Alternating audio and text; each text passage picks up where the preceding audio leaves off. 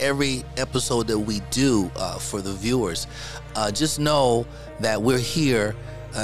We want to impart wisdom. We want to make sure that you understand that our journey is to be shared.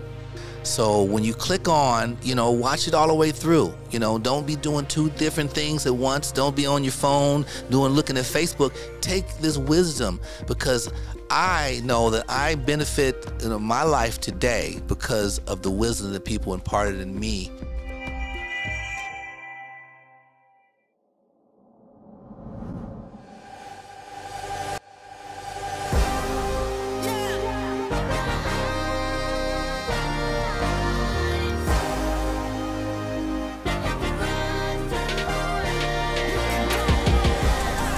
When your back's up against the wall, just know you got a place to stay.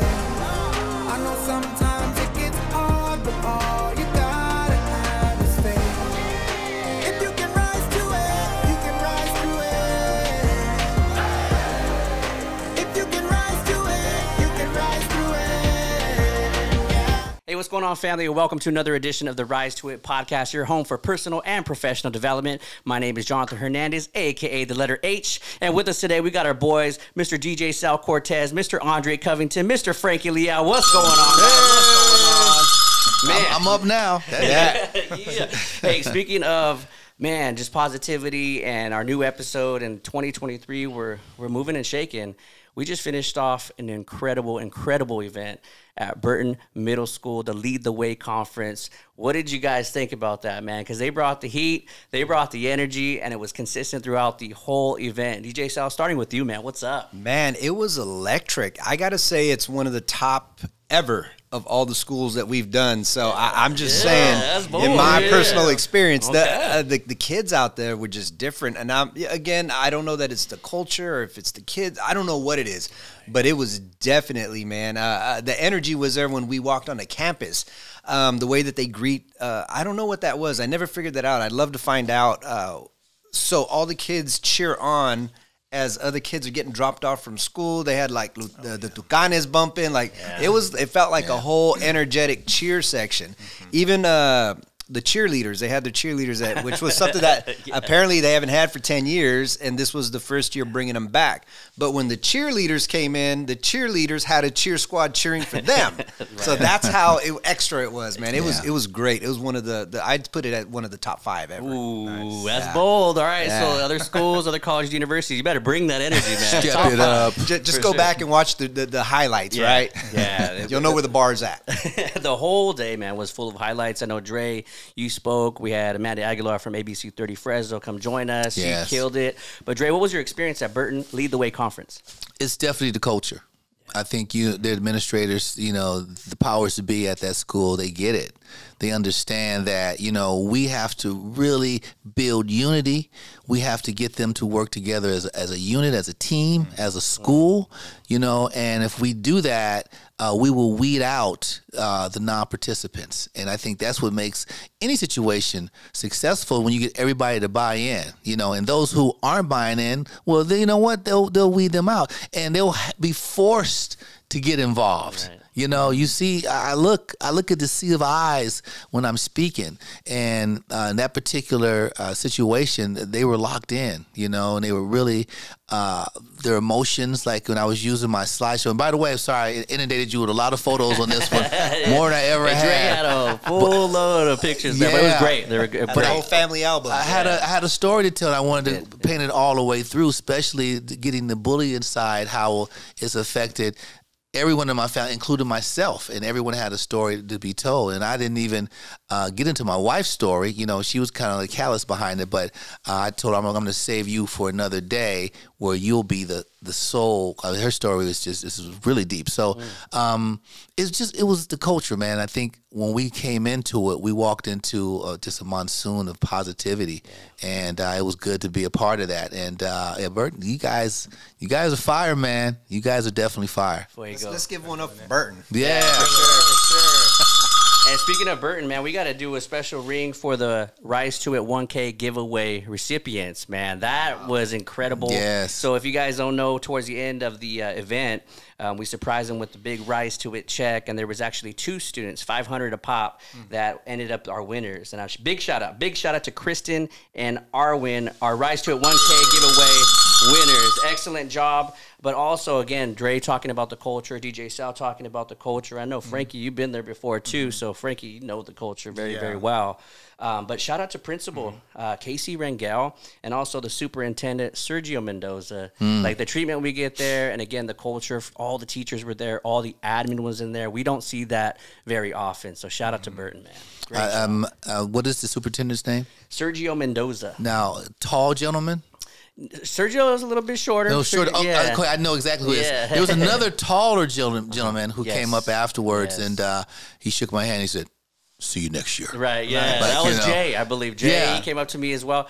You know what was great, Dre, about that event? At the conclusion of it, I got to get like this bird's eye view. I was taking some pictures. Dre was taking some pictures. DJ Sal was taking some pictures. It's like, man, think about where we started, you know, and now we're doing these shows, and it's like, it's so cool just to see our team.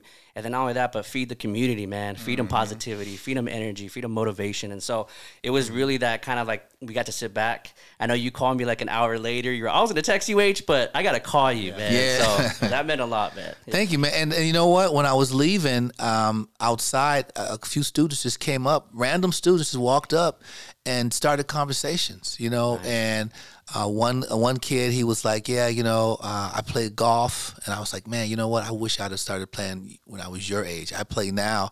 And he said, what's your handicap? I said, like, I'm a 6. You know, I said, but he goes, my dad plays. He's pretty good. I said, yeah, but if I play with your dad, I'm a 15. That way I can get some money out of him. I started laughing. But I told him, I said, hey, you know, you need to focus on it now. I said, if you enjoy doing it, lock in at an early age, because by the time you get in high school, there are opportunities. There's scholarships. There's all kinds of things right now that especially minority students have access to. And his eyes were getting big. I was like, yeah, man, work on it right now. This is the time for you to hone your craft. And so, yeah, man, and it just left a good feeling in my heart knowing that they walked away and I could see their little brains were just clicking. Like, you mean I can get a scholarship doing this? Yeah. You mean I can make a professional? Yeah, if you so choose. But it can just get you to other places if you choose right.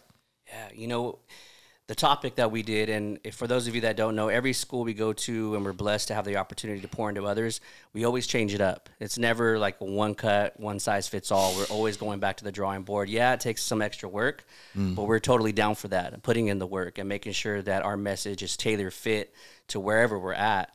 And so Burton Middle School, for their Lead the Way conference, they wanted us to really highlight bullying and the importance of respect.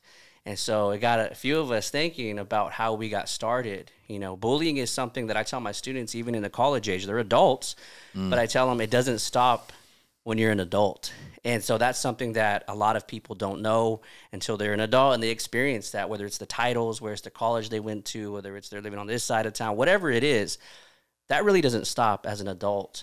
And so it got us thinking about us as a group, as a team, as a family. We each have our own individual businesses that are completely different. There's a lot of things that are similar, but they're really different. And so for us individually to take that risk and to take that leap of faith where a lot of people perhaps did not understand where DJ Sal was going with his vision, where Andre was going with his vision, where Frankie, myself. And so we really wanted to highlight the importance of getting through that negativity to get to where we are today. So DJ Sal, I know you started Bliss. It was just a thought. It was a twinkle in your eye, man, right? You had that vision. Talk about how you started, some of the naysayers. I mean, we could call them haters, but maybe naysayers, friends, perhaps family. What was that stage like for you to build Bliss Events Group? You know, it wasn't, I wouldn't say that they were haters, but they were definitely the, hey, when are you going to get serious type of vibe, right? Right. Nobody really looked at it as a profession or something that somebody that could actually do to make a living. So it was like, you know, the vibe was always, when are you going to quit playing with your toys and, you know, do something serious? Right. And this is something that oh, man, it's been a passion for me since, I want to say probably about 8 years old was the first time that I saw somebody doing this. it was a different style, a whole different thing, but I grew a passion for it that never left. So ever since then, I've always figured out how to get my hands on equipment and mess with it and try to manipulate music or whatnot. But yeah, and those that were giving me that, you know, the little, hey, what's really going on, were always those closest to me, right? So that comes from the family, that comes from within. That's like, you know, hey, mijo, you gonna go to school, or what are you doing, right? Right. And honestly, it was just something that never left. So at one point, I mean, I was in my early years, right? It was 3 or 4 jobs, go deliver pizzas, go work at the lumberyard, go work at, you know, the drugstore, and then go DJ events whenever I could. So it was just always never ending. So I didn't get too much push because I was always doing other stuff. It wasn't until like the earlier 2000s, it's like, got a little record store. Then it kind of, they were looking like, okay, so you got some form of business, but it wasn't the actual DJing still. So once the record store dried up, when everything went digital, I really leaned into the DJing part of it, that's where I would say the more of the pushback came, like, for real, like, you're working all the time doing this, but, you know, what about doing that, right? Mm-hmm. Go work. Right. They don't see it as work. It was a hobby, and it was a creative outlet that turned into something that it wasn't until I saw somebody doing what I do now on a professional level, like in 2000, I would say that's like 2009, 2010. And that's probably when I was at my lowest point where, you know, house foreclosed. I had a house that was in the bad loans when all that stuff was upside down, right? Yeah. Got furloughed from work. And DJing is what really pulled me through those hard times. So not only was I able to get the creativity out, but the angst and everything else, but that started to bubble. So from that fall is kind of where the DJ part started to rise. And it was rise too. Hey. I saw that. That's when I started to rise to it. But man, yeah, I want to say it was right about that time when I started thinking about branding and how do I really get serious and turn this into something. I heard somebody, I think I've shared this, or maybe I heard this, the whole Kobe thing or the basketball thing, right? Who doesn't watch, or I think the question is, it went along the lines of, who doesn't watch basketball? Hands went up. All right, this question's for you guys. Name one basketball player, and everybody shouts out one name, right? Mm-hmm. And when they do that, it's like, okay, you don't know basketball, but you know that name. How do you become that in your world or whatever it is that you're doing? Yeah. So that's kind of one of the things that started pushing me towards making a name, becoming synonymous with DJing. And then my niche, my lane where I really found success was really dialing in and going after weddings.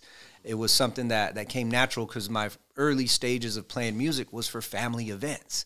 So it's only natural that now I'm doing events for family events. Mm-hmm. So it all worked out in that sense. But it was a long road, man. I would say I started focusing on weddings in 2009.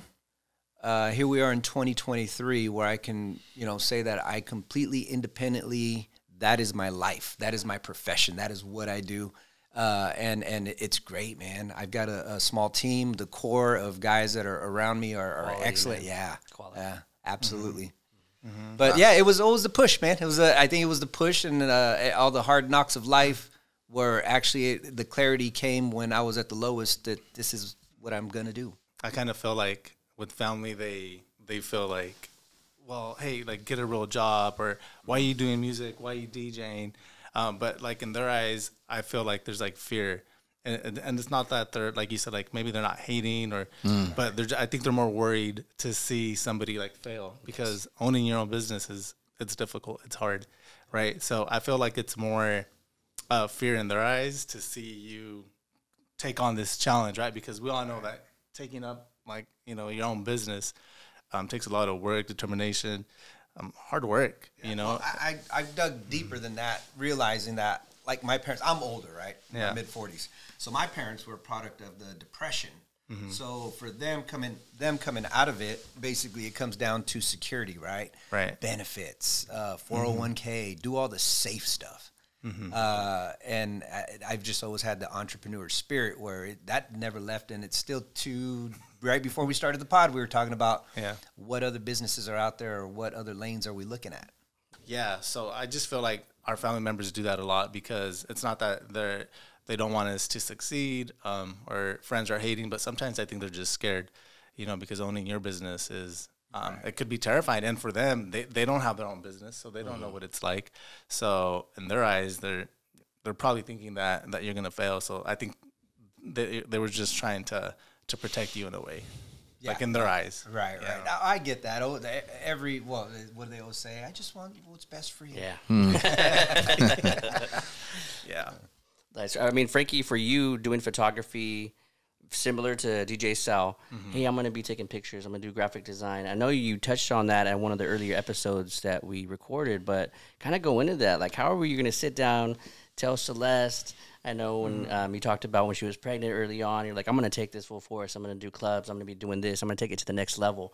How did you really sit down and think about the future for Frankie Liao and getting in like the monster photography that you do? When you're young, you're like fearless in a way, and that's like I go back to our parents having those like negative thoughts or those doubts just because they've been there, done that. Maybe they were too scared to go that route. But with me, like being young, I just didn't really know what was coming or how much work like it really entailed. You just have no fear. So when I was young, I just kind of like just dove right into it, And when I started my magazine, we started a publication, and I remember going out and, local, credible businesses that have been established for years would straight up tell us, you're not going to be in business for 2 years. Like, that was what they told us. And like that kind of, we turned that, like a negative into a positive for sure. And instead of it discouraging us, that just, it motivated us to work harder. And that same business establishment became our clients for like 14 years. And they gave us, a lot of money, right? A lot of opportunities. Yeah, they gave us a lot of opportunities, but a lot of it, did come, with that no fear attitude, the like I can do it attitude, like why not me type of attitude, and it definitely paid off, Yeah. So we got music, we have photography, and then we have comedy. Yeah. Dre, I know you had a really solid career. It wasn't even a job. You had a full-on career. And you left that to take that leap of faith for comedy. How did that go over with your friends, above all your family? Yeah, man. And like here I am. I'm 18 years old when I started working at the post office, which is a career job for a lot of people. People have raised their whole families, male men and male women, doing that, postal carriers. And I got in, I was like, well, this is a job for me. I got this. I see myself getting a family one day, buying a house, and just kind of like, doing this for 40 years and, retire, like before I'm 60 and then, just go and sell into the sunset. That was kind of like the dream. And then I was doing it. And I was like, you know what? I don't like this. You know what I'm saying? I don't really like walking and running from dogs and doing this. So, but I think I'm pretty funny. I think people tell me I'm funny. So I started kind of doing the comedy deal, and before I left the post office, I did that 7-8 years, before I had the guts to go, all right, I'm leaping in. And that takes a lot, because I had a nice little condo. I was doing some things. I had bills. So I retired, from the post office, took out my retirement money up until that point, paid off my car, all my bills, and then just said, all right, gave up my spot. I'm jumping into this. And anytime you jump into something like that, on a leap of faith, you got to really believe in yourself, because all the naysayers are going to come out. I can remember my grandmother going, you going to leave the government? The government? That's a job, boy. That's a good job. To do what? Yeah. I'm going to tell some jokes like, oh, you a joke right now. You. For real. But it's just one of those things, man. I would rather fail and be happy that I tried than to stay in something and be miserable and continue. So doing that and had a great run doing just stand-up. That was everything all the money that came into my possession was because of stand-up comedy. Then I did another leap of faith to go into radio. a whole another leap of faith. And that was kind of like, you know, I had to give up the comedy in a sense, come off the road and lock into that. That's another leap, because now I can't, you need to book out in comedy. Like earlier in the year, people send me your avails, you know, okay. I didn't do that because I'm like, I'm going to do radio. I can't, I got to put all my attention into this. And radio had told me, we're going to give you 2 weeks. That's all we need from you is 2 weeks. But I'm like, you give me 2 weeks, I'm going to impress you. Again, blaming in yourself. So another leap. So when you do these big leaps, you know, and I think there's another leap coming from me. You know, I'm not done leaping. And, you know, so because at the end of the day, I believe in myself. And I think that's what's going to maybe get you through those moments of doubt, you know.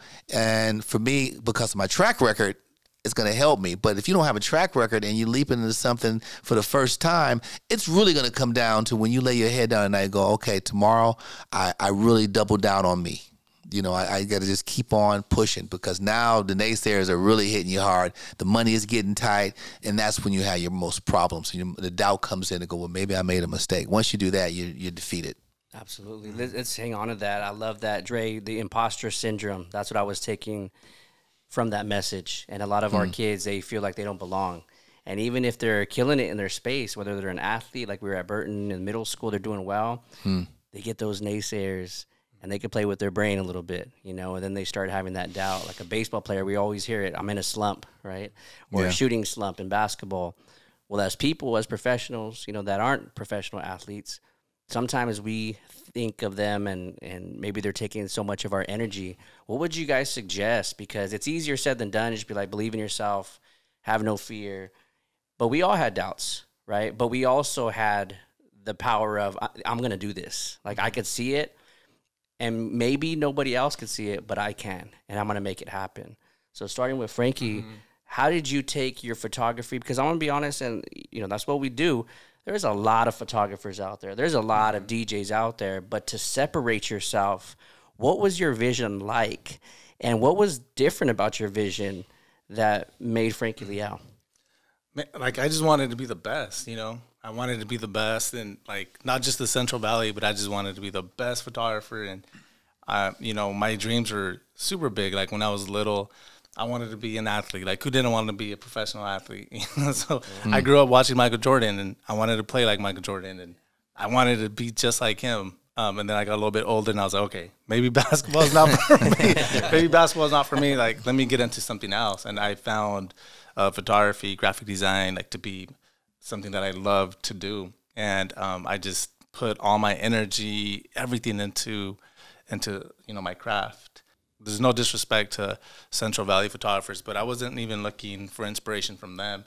I was just, like I said, looking at the best. And I just had tunnel vision. Like this is where I want to be. This is how I want my pictures to look like, and I'm going to strive that. And when you know, strive for that level, like you're gonna get somewhere, right? Like if you put in all that hard work, all that determination, you're gonna be good. Like if you just put in the time, you're just gonna be really good. Like today, I was telling my students they're writing scripts, they're making movies, and one thing that high school students don't like to do is do like the pre-production phase, where they gotta come up with the script, they gotta do the typing, you know, they gotta think of the characters, they gotta go scout, and you know, for them, they want to just create. They want to get the cameras. They want to go out and film a movie.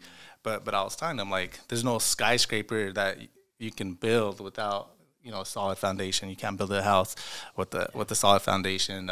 No team's going to win a championship without going to practice. You know, so you gotta have that foundation. And and that's what I did with my craft.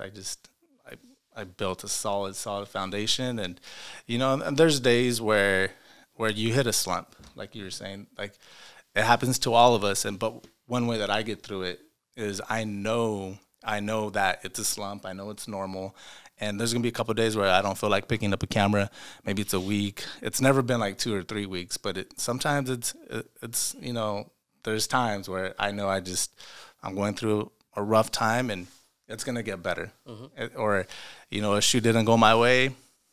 Like, I just know it's going to get better. And it's just picking yourself up, like, you know, just knowing it's normal, it's okay. You don't got to be too hard on yourself, and everything's going to be okay, you know, so. That's good. And Sal, what about you? Like, I know Frankie was talking about sometimes you got to put the camera down. For you, when did you get to that stage of like, this is something that I'm going to take to the next level? I'm going to push through all the negativity that's maybe feeding my brain right now. When was that year? Do you happen to know that year that you're like, I'm going to make this happen? Oh, yeah, that was 2009 is when I first built my first website, right? Went on GoDaddy and literally had to figure it out. And I built the first, bookdjsal.com, right? Nice. But I think the transition to a professional is exactly what Frankie was talking about. It's the work, right? Mm-hmm. So, like, when I think of myself now, I don't think of myself as a DJ. I think of myself as a professional because of the work. Let's just say a wedding event is, when people would call for pricing, right? Well, how much for 6 hours? Well, it's not 6 hours worth of work. So we have a whole process, like a planning process, going through there, getting their vision, right? So beginning to end for one wedding event, it's an average of, in totality, about 30 to 35 hours worth of work. Wow.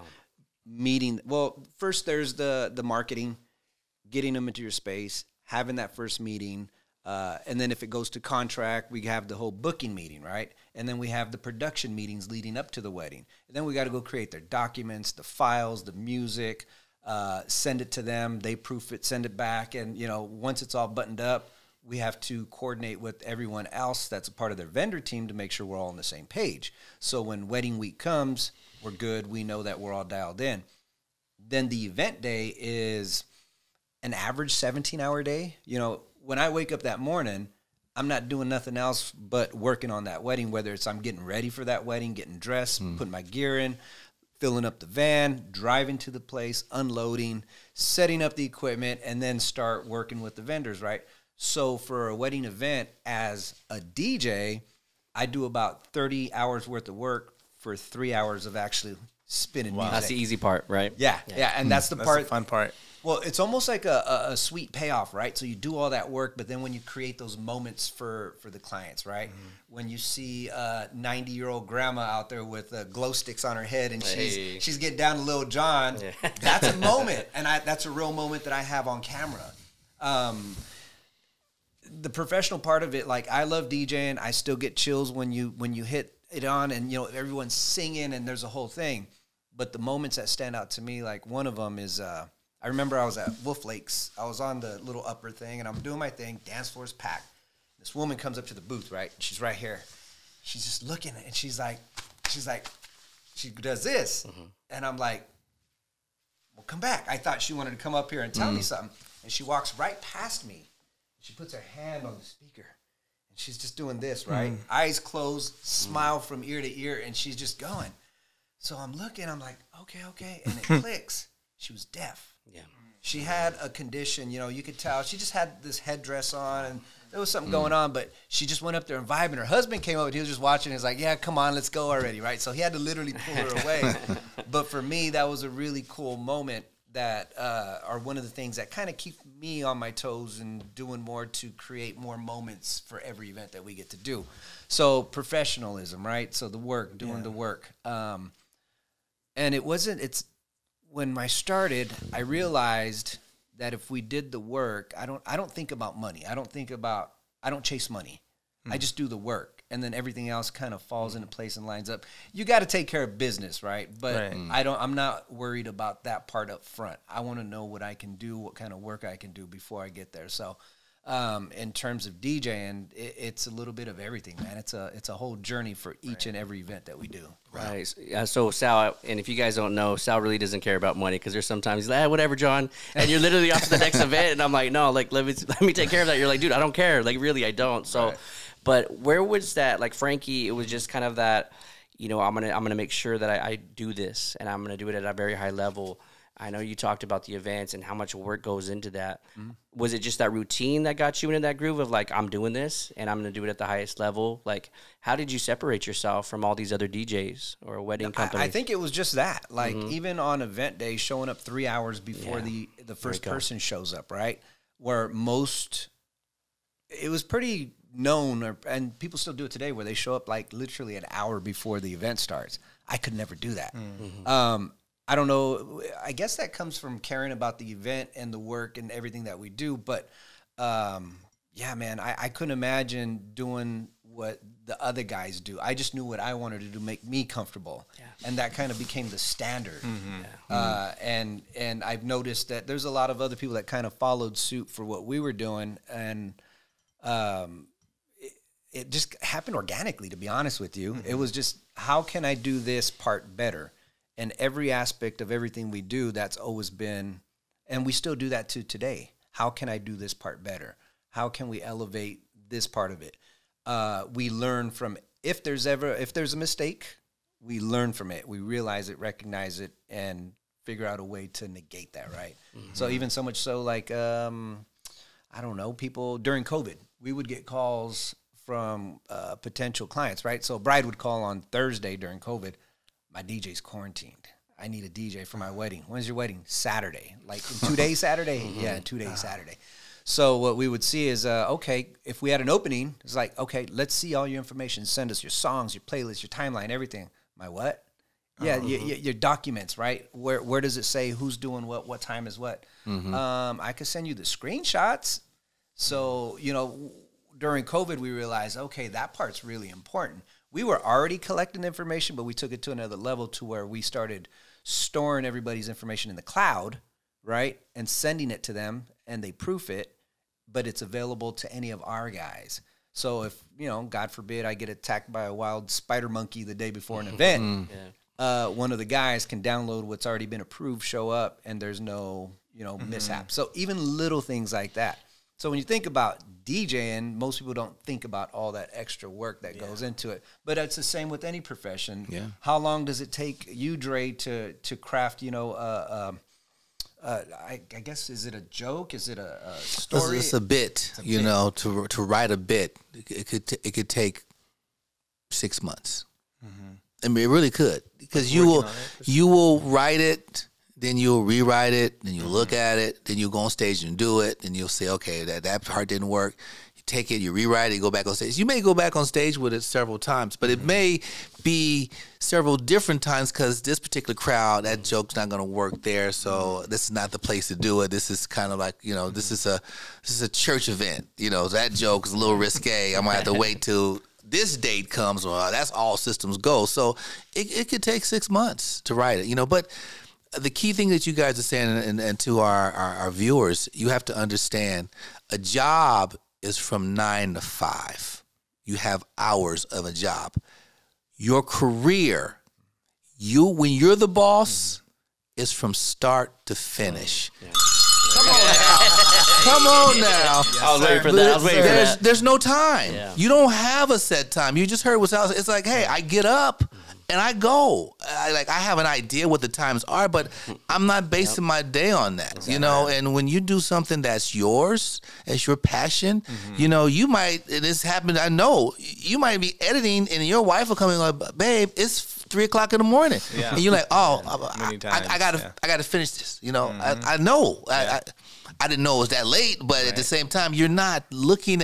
There's no clock. It's gonna go quitting time. You know, it's the Flintstone clock. You know, it's like what? It's no clock. When you have a business, a profession that you are locked in doing, it's start to finish, and those are your time. Those are your clocks that you have to go off. So that's why I look at a joke. You know, it's really it varies. You know, I've written jokes in 1 minute. I wrote it. And like waiting to go up on stage. I'm getting ready to go and like, oh, that's pretty funny. Okay, try it this way. Okay, go up, boom, it kills. Like I just wrote that. And there's been times when off the dome, you're in the middle of a bit and something else hits you, and then you do that, and then that works. And you're like, man, I'm kidding. But then you can write a joke and just spend hours on it, and you go do it, and it's crickets.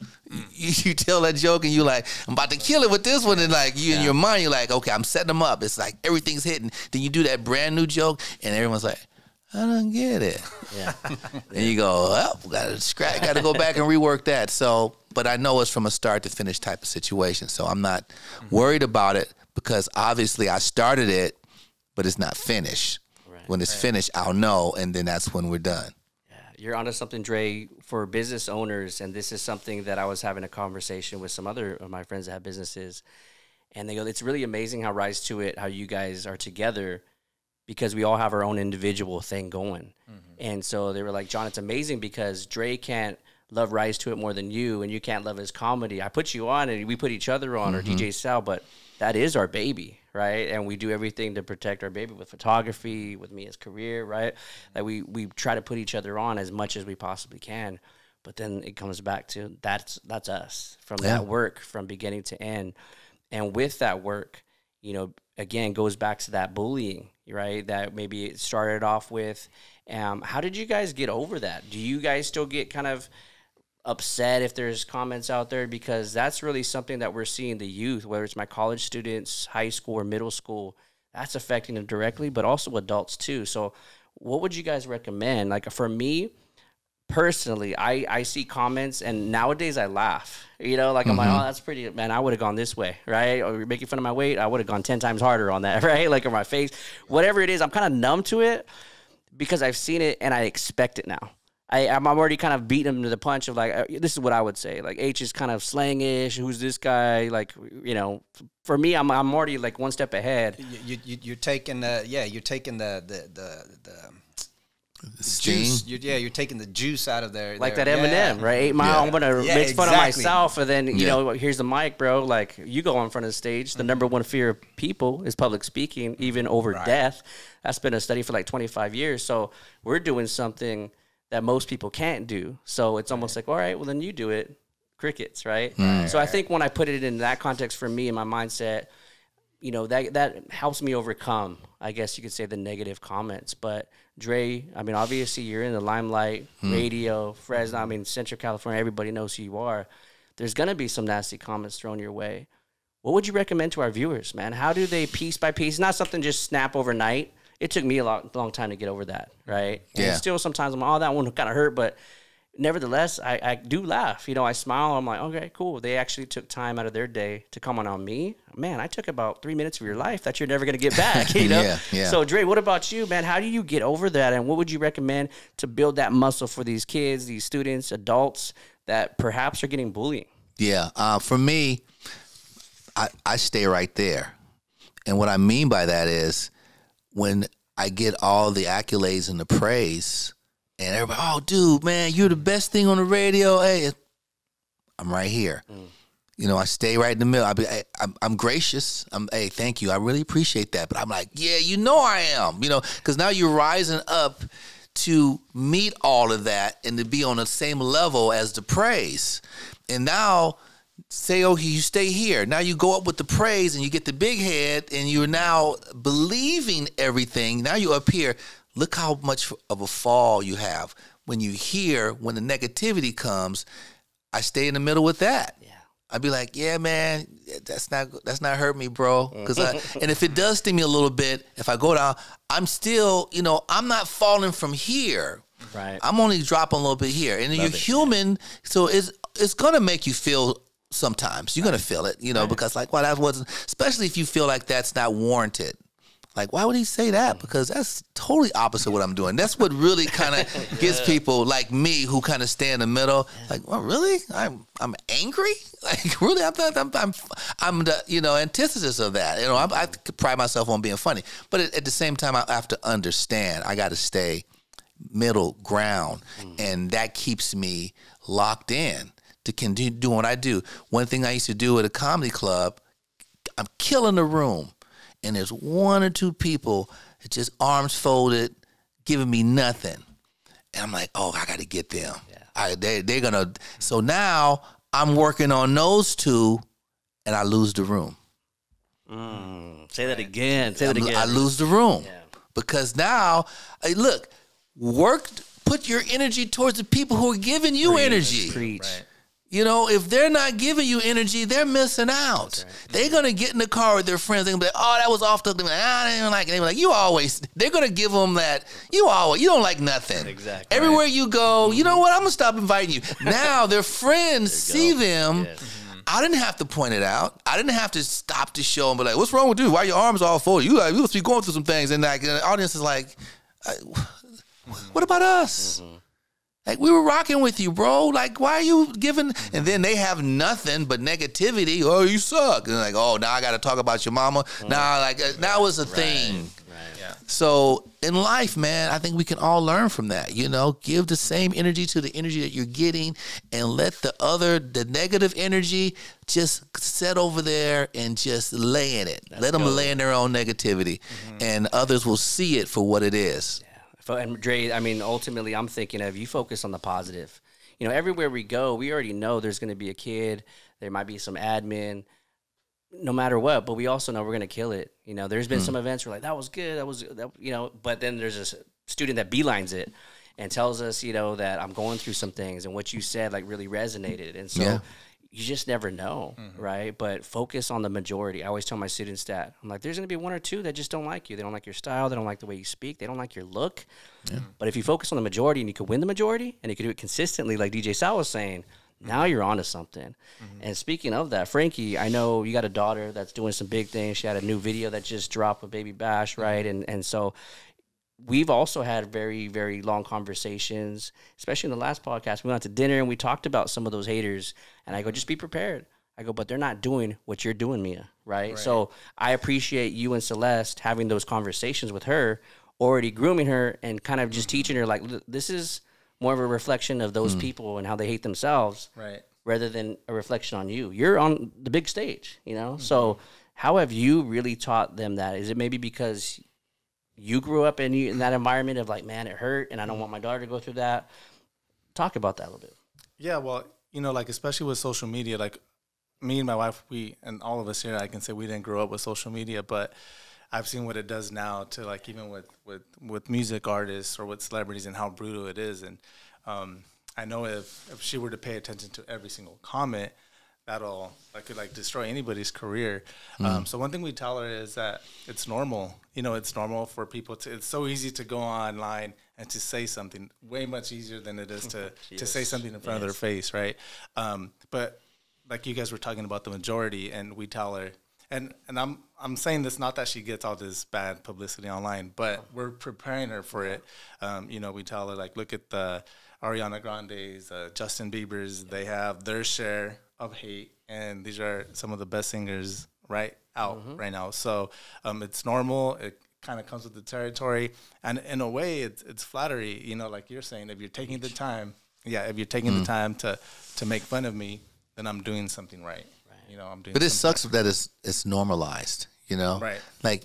It really is. It's kind of like normal behavior for a lot of people to want to tear somebody down. And that's kind of the sad part about our society as a whole. It is. And the way that we assure her that you're good is by the percentages of that. You know, if there's 95%, 99% of positive energy coming your way, then you got to focus on that, worry about that. And the 4 to 3%, and then it's just part of the game. It's normal. If you get 3 hits out of 10 in baseball, you're in the Hall of Fame, baby. There you go, 300, exactly. Yeah, right? You do that consistently over 15, 18 years, Hall of Fame. You're considered one of the greatest ever just by being what many people would say mediocre. Do 3 out of 10 on anything, you know? Take a test and get 3 right. 3 out of 10 in my class. See how that works out for you. But in certain things, that's okay.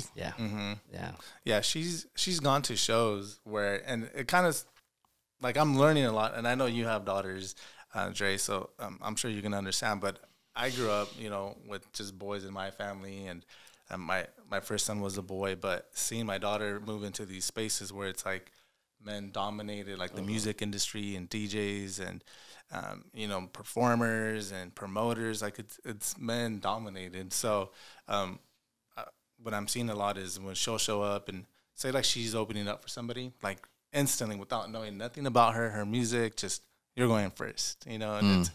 And if you look at her portfolio or her resume, her catalog, her songs, she's more credible than all these other openers, right? So once they find that out, oh, wait a minute, you're going last now. Like, we just found out from the promoter, you're going last, but why was she going first in the first place? Yeah. You know, so her being a female is already, and it's sad to say that, like, you know, they don't see her as equal or this, you know, 16-year-old little girl and stuff like that. So I'm kind of seeing this stuff now, like I'm experiencing it for the first time because I never went through any of that stuff being a guy, you know. So so that it's just we're preparing her for that as well. Like listen, there's gonna be obstacles and challenges, but it's how you deal with them, really, right? It's how you overcome these that's really gonna make you, because you can easily crumble and give up and quit and just, but it's how you just take all this. It's how you take it in and deal with it. So, are you guys familiar with the rapper Lecrae? That's my dude, man. So we got to rock in the studio, Q97 studio, a few years ago, and one of the quotes. I mean, I love that guy. We got to get him on the pod. We got to make it happen. You got to bring him, bro. Man, I love Lecrae, and he was talking about if you want to be a leader, then you got to be prepared to not only take shots, but take shots yourself. And the criticism, you know, the naysayers. DJ Sal, I mean, you are in a profession where who doesn't know a DJ, but there's only one DJ Sal. And I know you're super humble, so I'm going to pump you up. I'm going to gas you up because you absolutely deserve it. There's only one DJ Sal, though. Oh, yeah, I got a DJ. But there's one DJ Sal, right? When did you get to the point of, you know what, kind of just dirt off the shoulder, that hurt a little bit, and kind of just groomed yourself of like mentally preparing yourself for those negative comments? Well, you know, I feel like everybody has their own instincts and their own way, and I think it has a lot to do with growing up.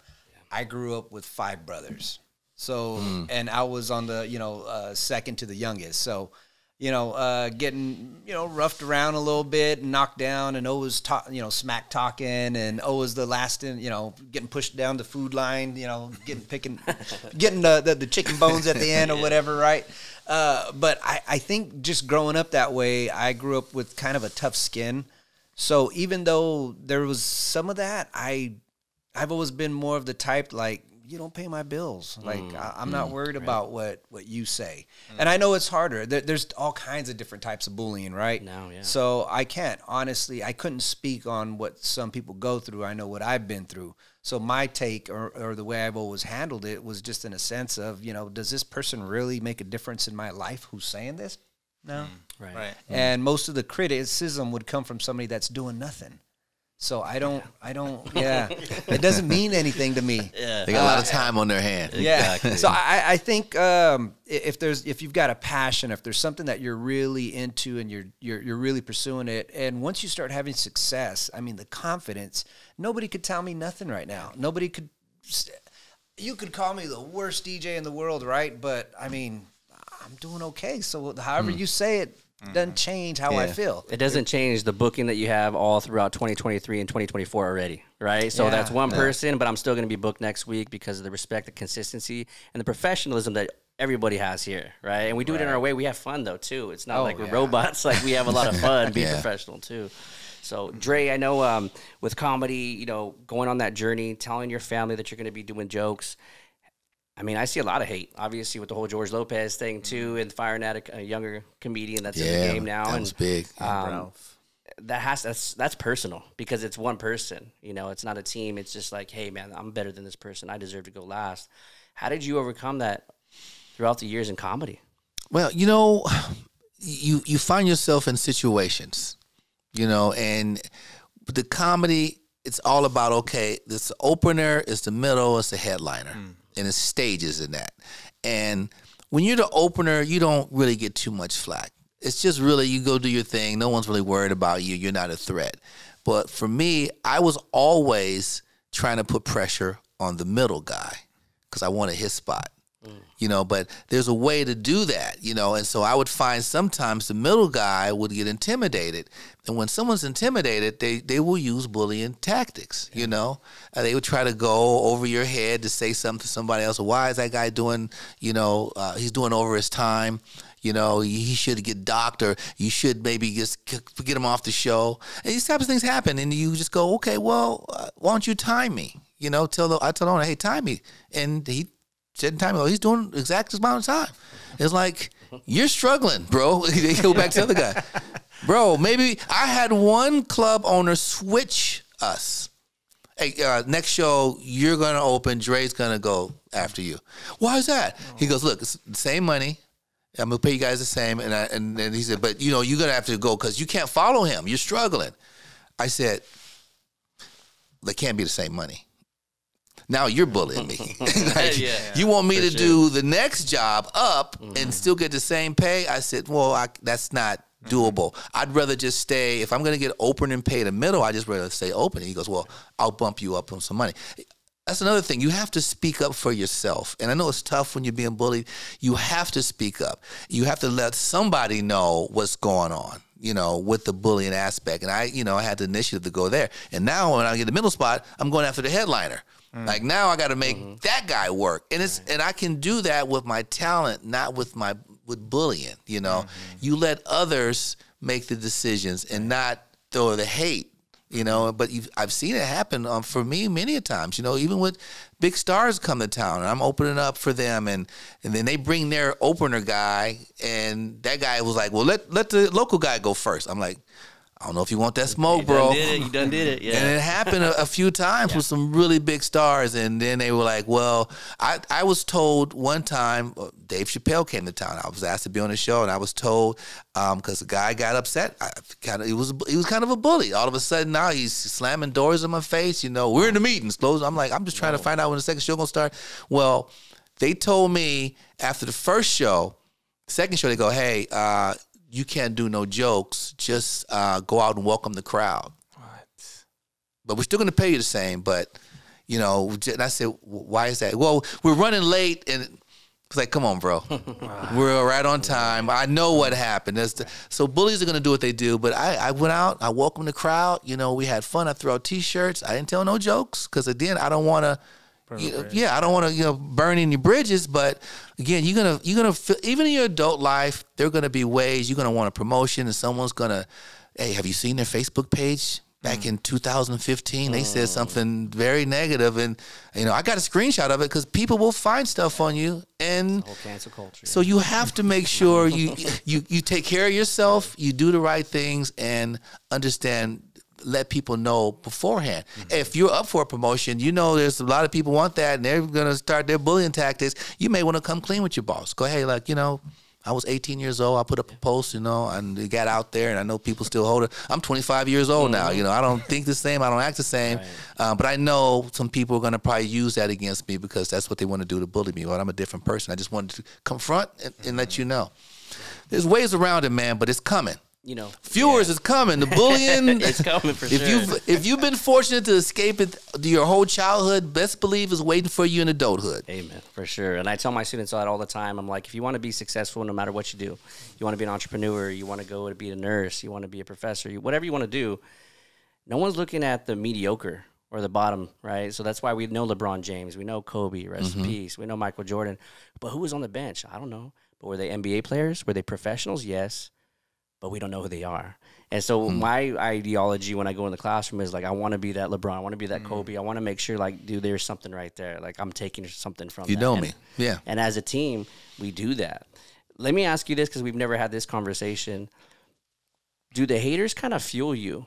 Because for me personally, I've noticed that over the years, it's kind of like, I need that. I need that little extra jolt, right? Like my car's been going down a little bit. I need that extra jolt, baby. Yeah. And so for me, I'm like, cool. Like I needed that to keep me, maybe I am slipping.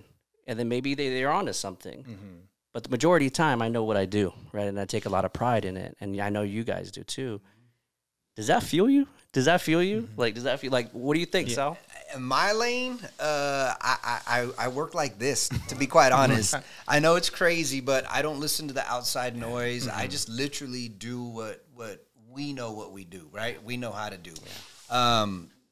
So I guess I can't speak on this one too much, man, because I really don't listen to the static. Yeah. It doesn't affect me in any way at all, which is kind of wild, but I think that was, again, growing up, you know, 5 brothers. Yeah. They'll thicken up that skin for you. That's for sure. With me, I mean, I kind of, not that I enjoy it, but I do pay attention to more of the hate than like a compliment. Like, you know, 9 out of 10 could be, hey, good job, great pictures, we love your work. But one person could just do like a negative hate or a hater, right? Like, that's going to inspire me to, it just kind of like pushes me. Kind of motivates me more. I mean, I love the compliments, but after a while, it's like, yeah, like you were saying, like I kind of stay here. I stay here, but sometimes you kind of need that negative energy to turn into positive energy. You know what I mean? So absolutely. I definitely pay attention to it, and sometimes maybe there could be some truth to it. Okay, well, let me, they're saying this for a reason. Like with my business, it's not just straight up hate. It's just,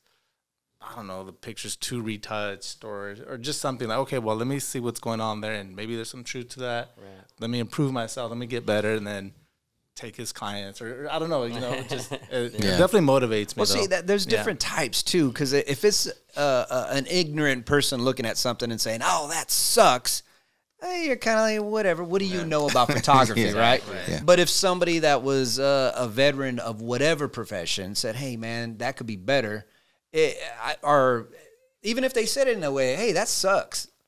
If it's somebody that you can talk, okay, well, tell me how I could do it better, right? Right. So I guess you can kind of control how that's perceived or how you accept it. So they can say it, but it's how you decide you're gonna take whatever it's a comment or a negative thing, or maybe they said something and it does stand out. Like I've taken criticism for why'd you put that song with that song? Like, that sounded crazy. I was like, yeah, you're kind of right. It did sound kind of crazy. I thought it sounded good. But then again, the proof for me is pretty instantaneous, because if it sucks, then the dance floor clears, right? Yeah. Right. But on the other side of that, to me, it's how you accept it, how you take it.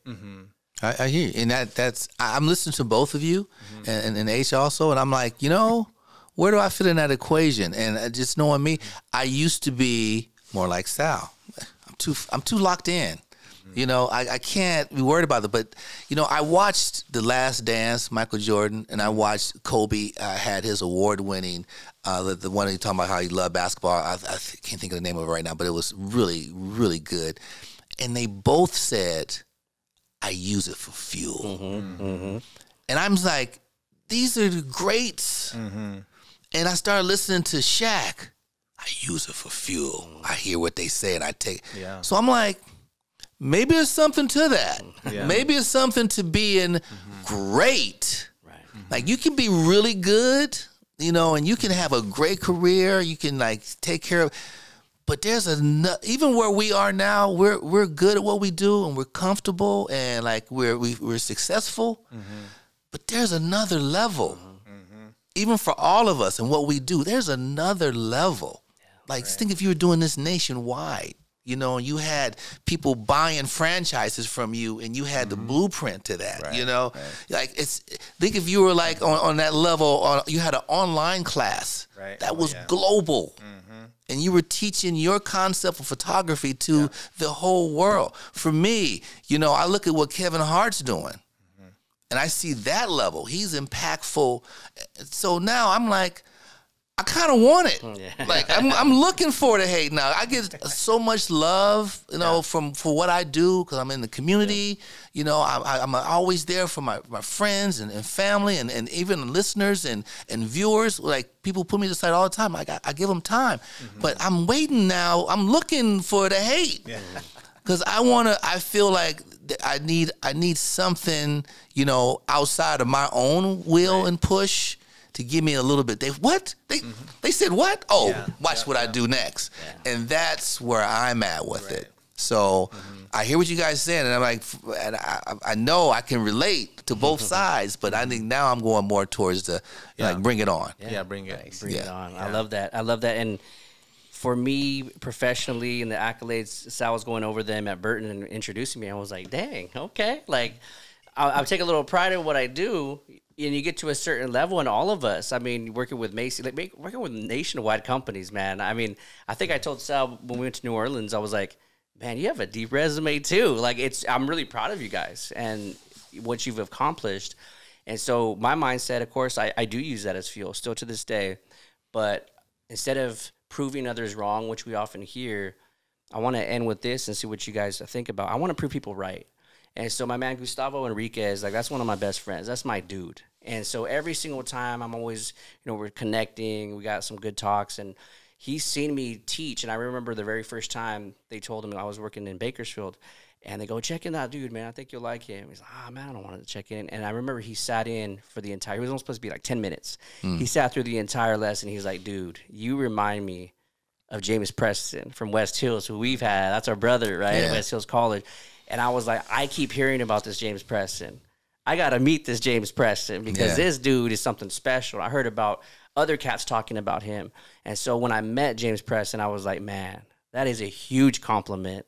And so I never want to let those guys down, my wife down, my family, my community. I expect the negativity. The higher we get with Rise to It, we're doing national things now. The higher we get, the more hate we're going to get from certain individuals that aren't even in our lanes, right? And so for me, I want to prove those people right. Who are those people for you guys, man? Because I know we're very passionate in what we do. And when we come together, we make magic, Chris Angel status, right?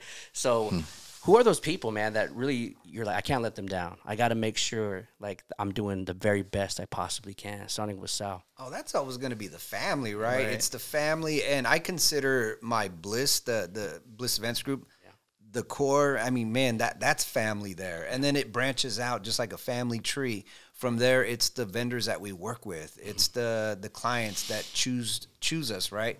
We don't want to let any of those people down because, I mean, it really, if we fail an event, we don't just fail ourselves or, myself.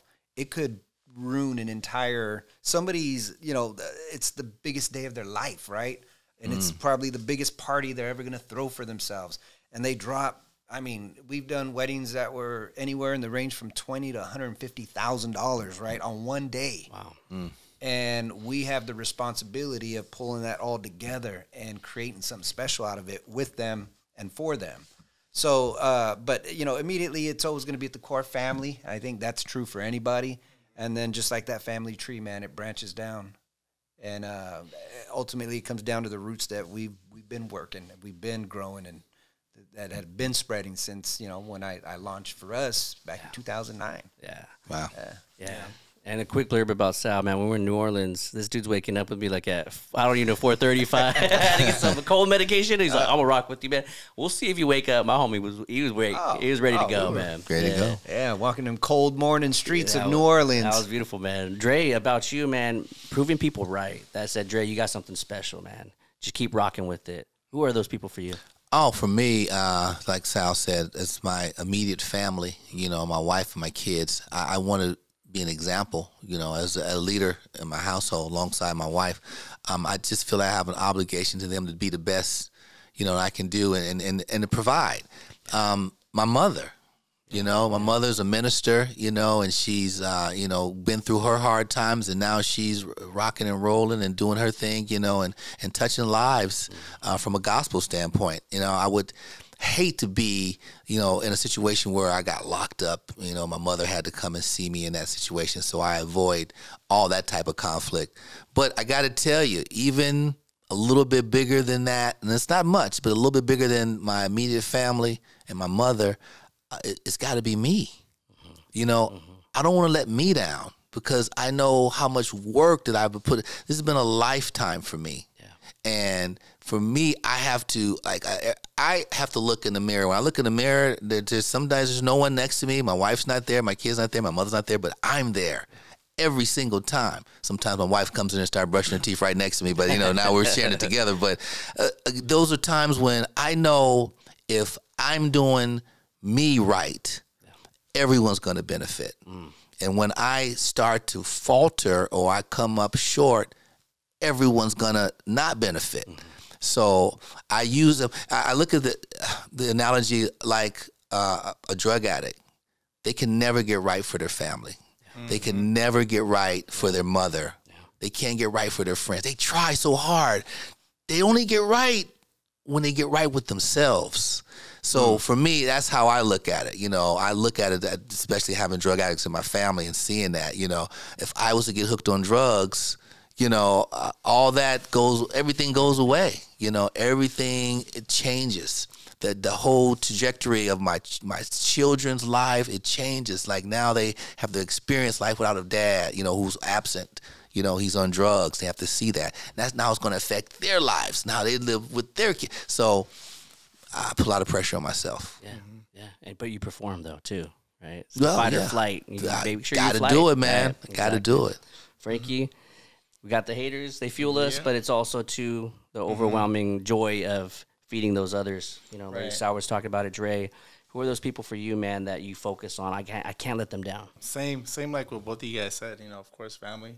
The wifey who's been with me since high school, and I do it for them. The trips that we go on and everything that we get to enjoy it's all because of what we've kind of built as a family. It's like a family business now, I can say. With Evan going to school for film, he's going to Northridge, and we've created a cool thing, and also my dad and my mom who, they both came from Mexico, and my dad still works in the field, and he worked his butt off. He worked too hard for me to not be successful, you know what I mean? So I do it for my parents, and of course I do it for the family. We focus on the good, and we focus on the majority, and that sounds like that we're doing it, and that's what's led to our success.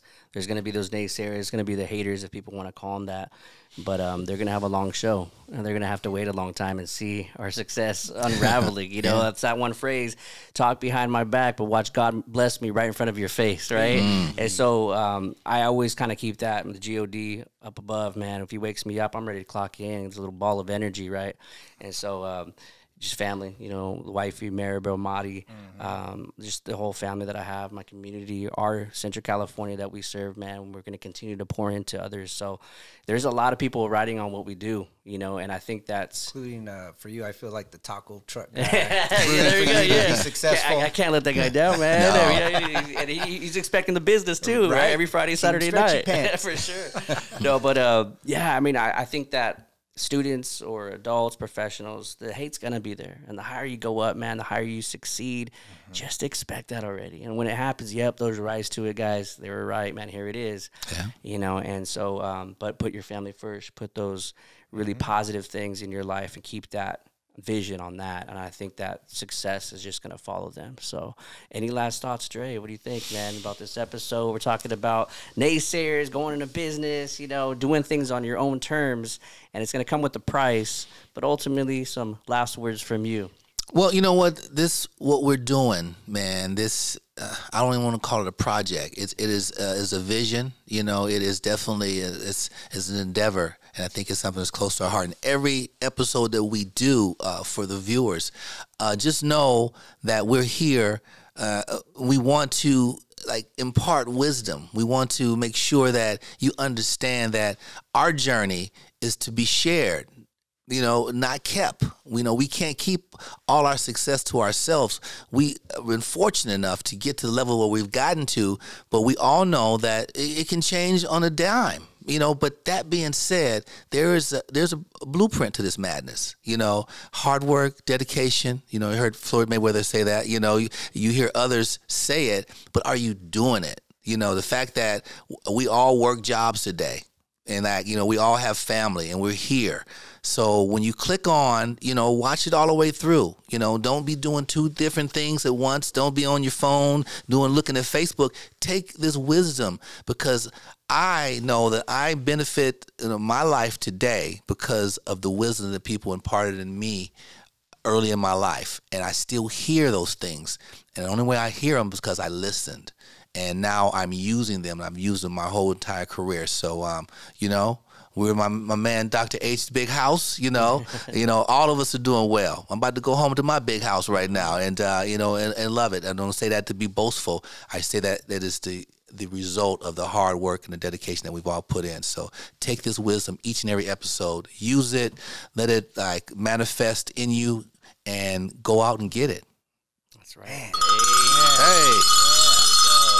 Family, thank you so much for joining us on another episode of the Rise to It podcast. 2 fingers spread. Try your best to stay positive. And as always, if you can rise to it, you can rise through it. Catch you later. Hey.